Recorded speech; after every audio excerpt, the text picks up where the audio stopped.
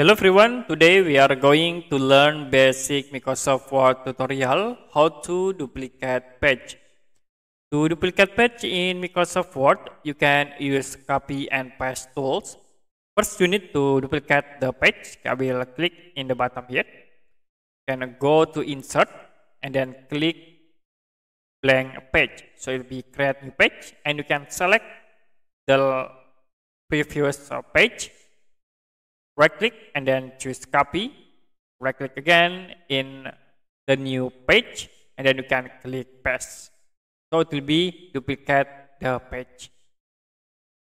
Okay, that's it for basic Microsoft Word tutorial how to duplicate a page. If you have any question about tutorial, you can comment below this video.